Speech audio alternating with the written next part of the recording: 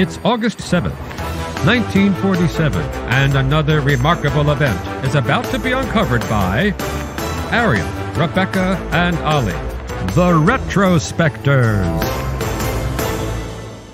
A boat made of balsa wood is something most of us would probably happily play with, sailing it around some local lake or pond, but few of us, I suspect, would feel comfortable getting on a raft completely made of balsa and sailing for 3 months from Peru to French Polynesia, as did the adventurer and amateur ethnographer Thor Heyerdahl, who, in the name of some racially controversial and altogether pretty pseudo-scientific hypotheses, crashed his makeshift craft into a reef in the Tuamotu Islands today in history in 1947. And even though he crashed, that actually was a victory because it wasn't actually possible to steer the boat, and crashing was the only way that they could actually come to a halt. And they had glimpsed land a couple of times and sort of looked longingly at it, but they couldn't reach it because of the nature of the boat. Yes, this was the Kon-Tiki expedition, which is very famous, although I hadn't heard of it. I thought it was the 1999 single by Another Level. But what Heyerdahl wanted to prove was he believed that prehistoric Peruvians colonized the Polynesian islands by drifting on ocean currents. He believed that despite the fact that the people of Polynesia looked Southeast Asian and had an oral tradition together which suggested that that is anthropologically from whence they all originated, he thought the theory was wrong. And actually, it was South Americans that had gone to the Polynesian islands and they'd done it on a balsa wood raft. So guess what? I'm going to prove that that's the case by doing it myself. I mean, it's mad. I enjoy that bit in legal dramas where the renegade plays by his own rules prosecutor decamps the entire jury to go to a woodland to retrace the steps of a murderer and show how it could be done. It's basically that, but for anthropology rather than crime.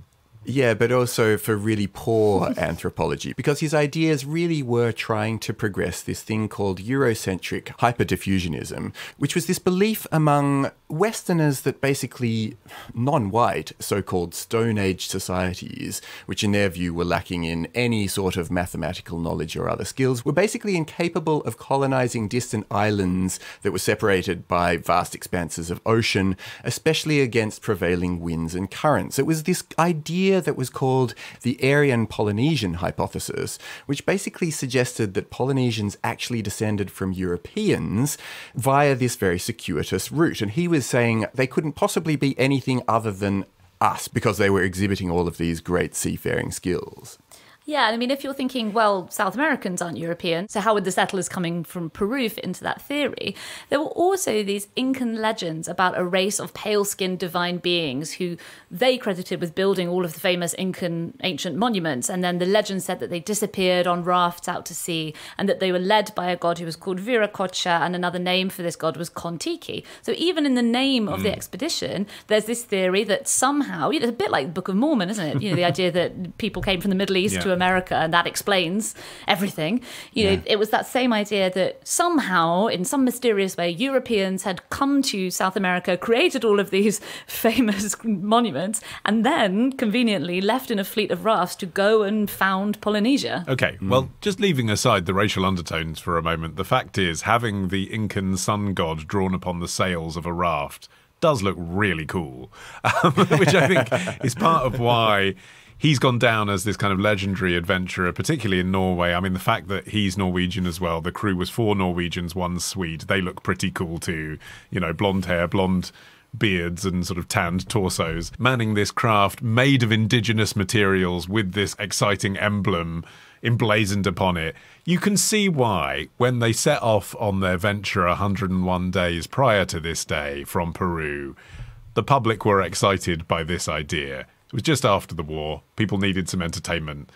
It's not often that an ethnologist makes the news. This must have seemed like an adventure. Yeah, and even though he had constructed the craft largely using both the materials and techniques that would have been available to the people who he was trying to advance his hypothesis about, he did have the good sense to take with him some, useful modern equipment such as a radio, watches, charts, sextants, and metal knives. Yeah, they played pretty fast and loose with their definition of, emulating an ancient voyage. They brought water in modern containers, but they also also did bring water in some of the large bamboo rods ancient travellers would have used to test if it was feasible.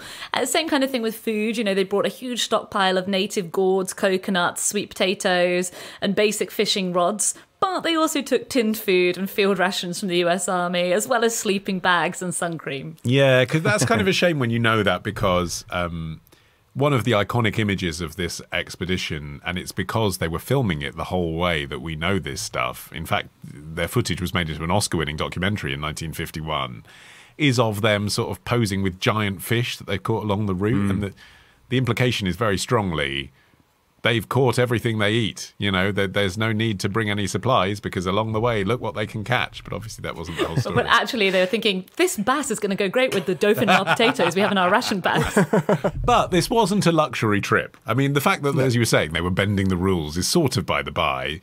It was 6 men on a raft for 101 days, 4,300 miles. They couldn't have known that they would survive it. And along the way, there were storms, there were sharks, there were whales. They never met another vessel in the whole voyage. There must have been moments where they were thinking, yeah, this did sound like a crazy idea, and that's because it's a crazy idea. Yeah, it would be 3 months before they saw land again after they departed from Callao, which is a Peruvian port close to Lima. They actually, again, they got a little helping hand. The Peruvian Navy towed them for the first 50 miles to avoid the coastal traffic, which obviously they were unable to steer the craft particularly, so they wouldn't have been able to avoid any of that. But after that, yeah, as you mentioned, they didn't see another vessel again. And when they finally washed up on this reef off a tiny uninhabited islet, it was a bit of an anticlimax. There was no one around to greet them. In fact, they kind of just had to wander around for several days until a party of locals from a nearby island finally arrived. They did then get taken to those locals' village and they were honoured with traditional dances and other festivities. Eventually they were transported to Tahiti aboard a French schooner, and then the salvaged Kon-Tiki was sort of brought with them because really, even though it had made it, it was fairly touch and go. But the funny thing is that for all of this effort, it was more a grand adventure than it was an actual bit of scientific inquiry, because it was received fairly immediately and then definitely over the years that followed as being a fairly loopy and widely discredited idea that really didn't stack up once you started to dig into it too deeply. Yeah, but in terms of scientific value, even at the time, before we had genetic testing and the like, it was a privately funded expedition. And there is a reason that respectable institutions didn't want to fund it. There was a lot of pseudoscience, a lot of cherry picking of evidence, selecting things like, for instance, there were similarities between Incan boats drawn by Spanish conquistadors and crafts that were used in Polynesia. But the things that didn't support the theory, he would just disregard. And it relied a lot on anecdotes. For instance, in 1938, Heyerdahl had written his first book, Hunt for Paradise, which is about he and his wife spending a year in a sparsely inhabited island in the Marquesas Islands. And in it, he speaks to an elderly local man and asks where his people originally came from. And the book says, "From Tahiti, the east," answered the old man, and nodded towards that part of the horizon where the sun rose, the direction in which there was no other land except South America. So it was very heavily based on anecdotes. Yeah, and I think that the scientific community just wasn't ready to let this go because it was a jolly old romp and it did get lots of attention. But the ideas that it was advancing, people suspected and have subsequently practically proven were fundamentally wrong. And there was this challenge to Heyerdahl's concepts in 1976 where just a rival group took a voyage on a boat that they called the Hokulea, and it tried to accurately replicate Polynesian double-hulled voyaging canoes, and they used it to sail from Hawaii to Tahiti. But what they were really demonstrating was that traditional navigation of the Polynesian kind actually could work in really fundamental ways that meant that these people weren't just drifting across from South America. They were actively going out in search of places and finding them using their incredible understanding of the stars and the currents and the opportunities to use the sunrise and sunset to prove their direction and latitude. And all of that really immediately undercut the very thing that Heyerdahl was trying to show, and that was important for the kind of real ethnographers who had a better sense of how Polynesian society had developed. And in terms of the ultimate origin of the Polynesian people, modern scholars now believe that initial migration came the opposite way. It came from the East Indies, Philippines, Malaysia, Indonesia, etc. Although there is actually some genetic evidence of South Americans on Easter Island, but that didn't occur to the medieval era, so it certainly wasn't people founding Easter Island. But it didn't slow Heyerdahl down. He kept writing. He had lots of theories. Basically, he was great at pointing to two places on the globe and going, eh. He had a book where he proposed that Polynesian explorers migrated to British Columbia and were the ancestors of the indigenous people there. He also believed that Scandinavians originated from Azerbaijan. Mm-hmm. And in 1970, he sailed from Morocco to Barbados in a papyrus reed boat following Egyptian construction. I mean, that one sounds fun.